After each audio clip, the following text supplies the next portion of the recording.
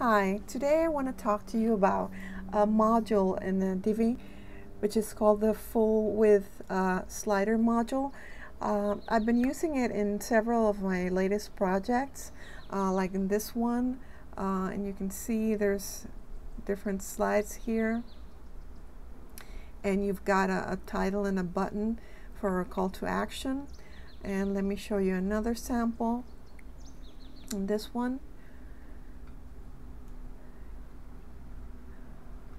There you go. There are different images.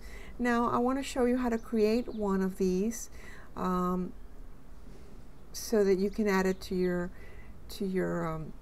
project. Now there are two similar modules. There's the Fullwidth header module, which is similar, except it doesn't have slides on it. It's just one image fixed in there with the call to action and the title. And then there's the Fullwidth slider module, which will be the one that we're going to be using. Now let's create a page here.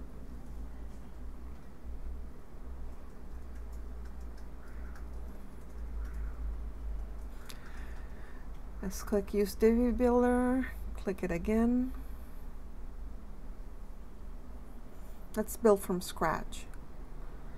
And here you see it doesn't give you the option for a special Fullwidth row, so let's just add this and then remove that, and then let's add a new section, and there you will see the Fullwidth option. Let's click on that, and you will see that there are fewer modules available to this. I wish they add a few more, but well, they have these. And here's the Fullwidth header that I talked to you about, and here's the Fullwidth slider, and there's also a post slider as well.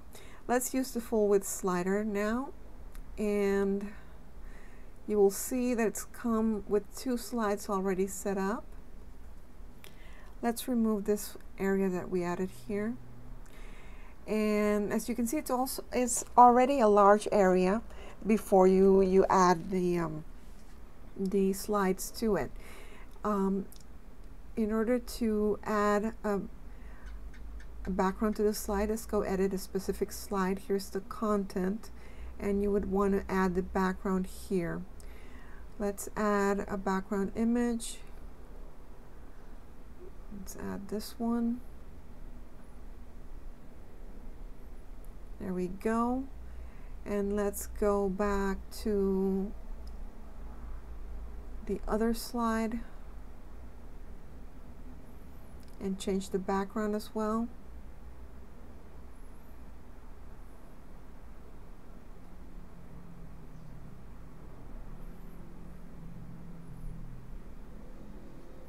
Now you can add a little overlay if these images are too bright. Let's save this.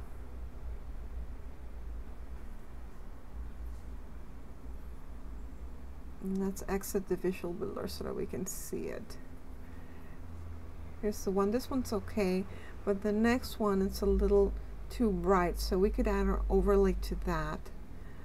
Let's enable the Visual Builder.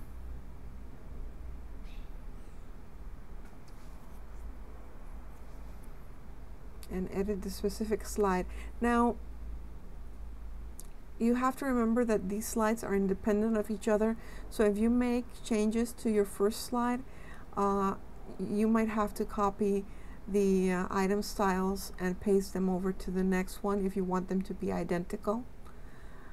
For now, we just want to edit this one, and let's see what it looks like with an overlay.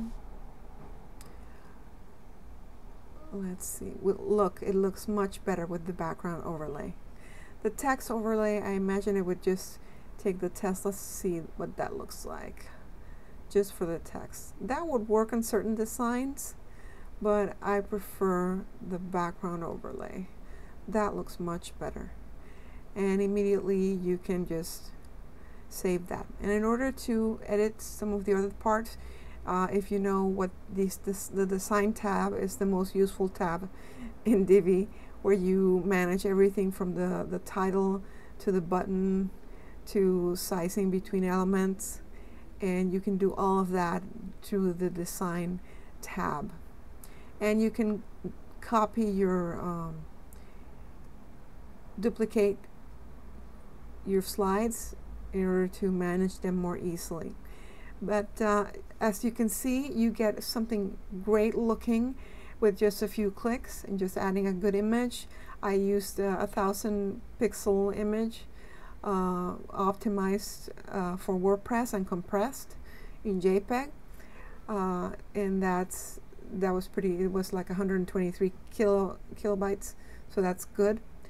And you can change the fonts however you want with the color and the Google fonts that Divi comes with, and that will help you customize your full width slider module. I hope this video has helped, and that you test out all the full width section modules that there are, so that you can change the look of your site and make sites that pop and that are wonderful to look at.